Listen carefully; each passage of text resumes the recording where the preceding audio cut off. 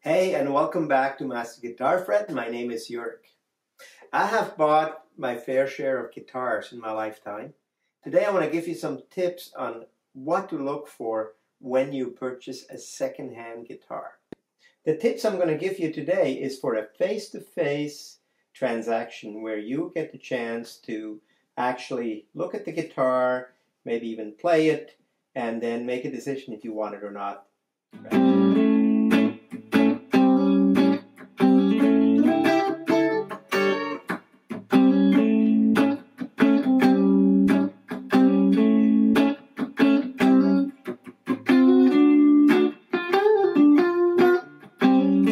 What I like to do, and I do that also with a new guitar, if I'm shopping for a new guitar and I have a choice to pick one out, I will put the electric guitar, this is for electric guitars only, I put my ear on the body,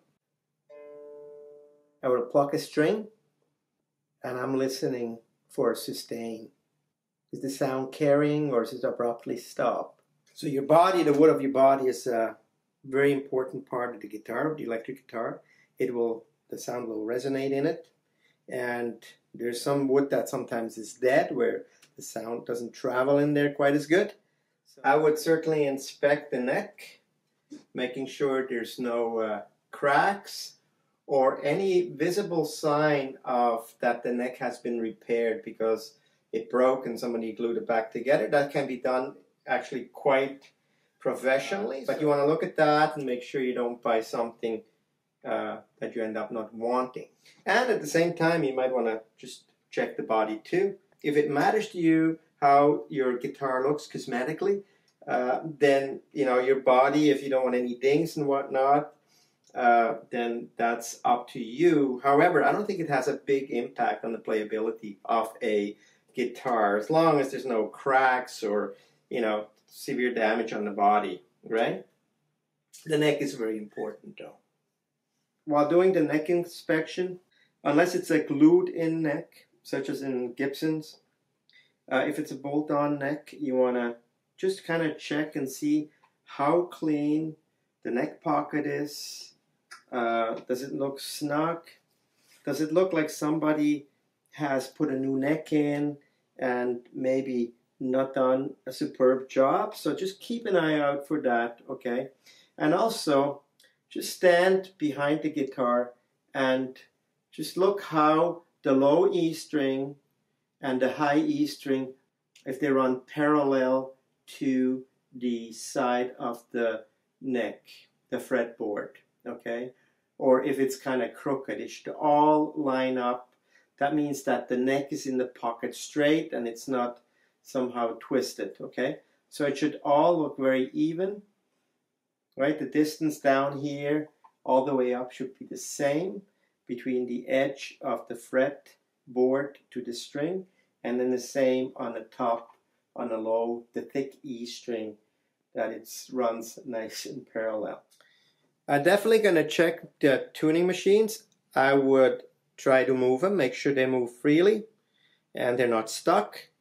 I also check and make sure they're not loose, which wouldn't be a big deal because you can just tighten the screws and the bolt in front for that matter. Okay, but definitely make sure that they're actually working and are in good shape. Number 4, I would definitely inspect the nut, make sure there's no cracks in it, and make sure it's well put into the groove of the neck, okay? It's nice and flush on both sides. Sometimes these nuts get changed by a person that might not be qualified, and in the process they might damage the pocket a little bit. So I would definitely have a look and make sure that it looks all nice and smooth. Number 5, I would definitely check the truss rod with an Allen key. Make sure you bring a bunch of different size Allen keys. Maybe you already know what size Allen key you need for the guitar you're going to have a look at. And hopefully the seller will have an Allen key for that.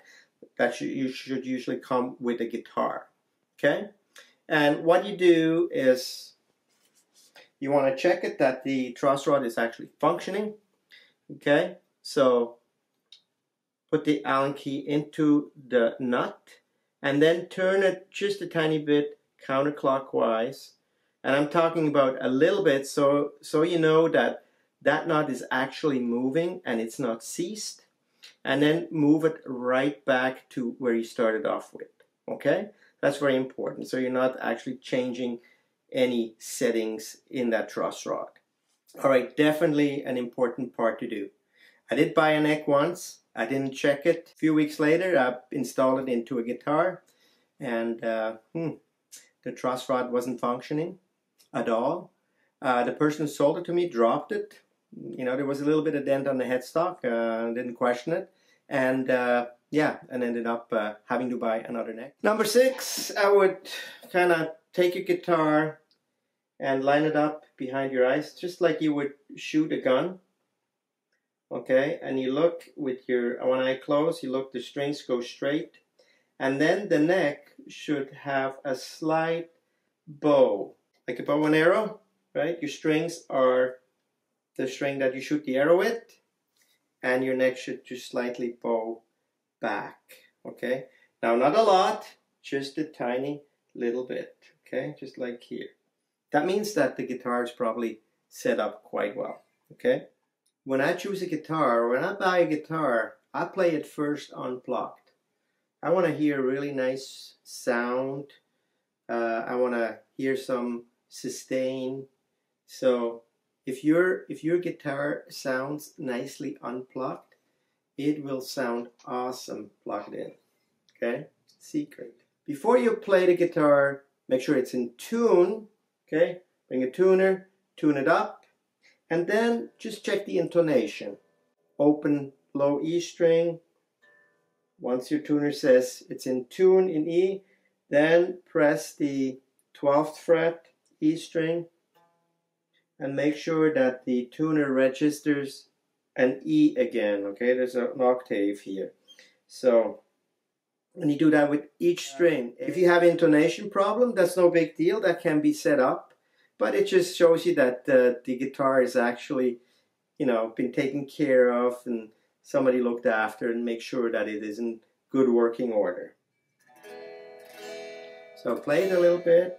If you feel that some of your strings buzz, that could mean that the knot hasn't been built correctly. The strings are too high. To check if a knot is properly set up, you would capo on the 3rd fret, and then the distance on the top of the 1st fret to the string should be just very minimal, okay? Like very, very little. If the knot's too high, if the knot slots are cut too high, that means that when you play open chords, your fingers, let's say I play a A minor here, my index finger might mute the high E string here, okay? So that could be a knot problem. Yeah, so keep playing a little bit, open chords. Play down the neck a little bit. See if it sounds clean everywhere. If there's any buzzing going on. I usually like to do a little bit of bending. When you bend, the note should sustain and not die. If it dies on the bend up, that means that the neck is probably not set up correctly, so it might need a truss rod adjustment, which is no big deal because as long as the truss rod works, you can then adjust that, right?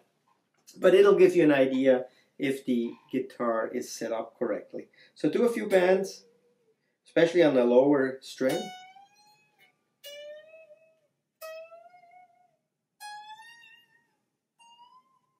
So that sounds good. Okay.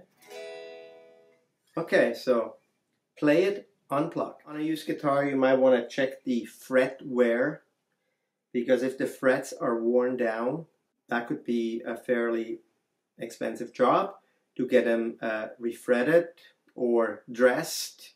That's usually you know, quite a bit of work for a luthier, for a guitar tech. So usually what I do is, if you're not sure what a fret should look like, then look at the ones that are down here, okay? Because not too many people play a lot down here, so the frets don't get worn down like they get, for For example, I play a lot in this section here, so I end up using my frets here a lot, and when I'm doing bends and whatnot, it takes a little bit of the frets off over time. So you want to check down here, you want to see how they feel, okay? They should be nice and round on top, okay? Now, if you kind of go further down, you will notice I have a little bit of wear here, where the top is now maybe on the upper 3/4 strings.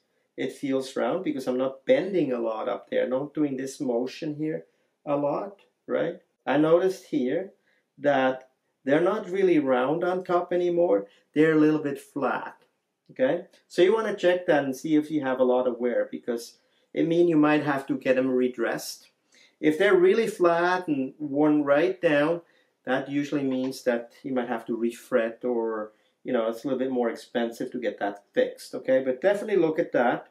When they're too flat, when you do any sliding, sometimes your fingers get stuck on that fret because it's so sharp on top, right? Because it wears up and it grinds down, creates a flat top on that top of the rounded fret, okay?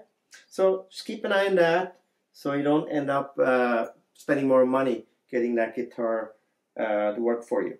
If you buy a guitar with a tremolo, make sure you take the back cover off, and on a Strat you should see 3 springs at least. You should also see a grounding wire that is soldered, okay? It's very important, otherwise you could get electrocuted. So make sure you see a grounding wire coming out of the body, out from the electronics onto that plate there, okay? This particular tremolo has been blocked. I put a wood block in it because I'm not using it. For me, Strat tremolos are notoriously going out of tune, so I just blocked it off. But if yours is a floating tremolo, it comes with an arm, you want to make sure it's actually working. And you can kind of take that cover off. There's 6 screws that you can take off. You can inspect it, and then you can see if everything is working, okay? We're now ready to plug it in, and we're going to check all the electronics, make sure that all the switches and buttons are working, okay? So first thing, you want to make sure that the input jack is not loose. We don't want any noise when we wiggle on the cord. There's a little screw here, sometimes they get loose. So you want to make sure everything is tight, so we don't hear anything but the guitar. So I'm going to check the pickups. So this one here has a 5-way pickup. So down position would be this pickup. Next one up would be bridge and middle. This one here would be for the middle only. Next one up would be for middle and neck, and then the neck pickup, okay? Some guitars will only have 2 pickups, so you have 1, 2, both, and then 3 would be just this one here. So you can check the different configuration, whatever your guitar you're buying, okay? So put it down, use a screwdriver. That works. No sound, no sound. Now I'm going to go here. Should be this one here and that one in the middle. Pickup's good. Now this should be the middle only. Nothing. Yeah, middle. Next one should be middle and neck. Nothing here, good. And then just the neck. Perfect. So the switch here works. Volume. Works good.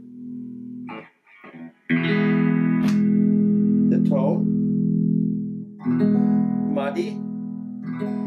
Bassy. And then up trebly. Good. And then the lower one is for this position here. Everything's working perfectly, so I'm pretty happy. What remains now is to play the guitar, get comfortable with it, and see if you and the guitar are a match, and then buy it. Or not. I hope this will help you make a decision next time when you purchase a second-hand guitar. Thank you for watching, and I'll see you soon.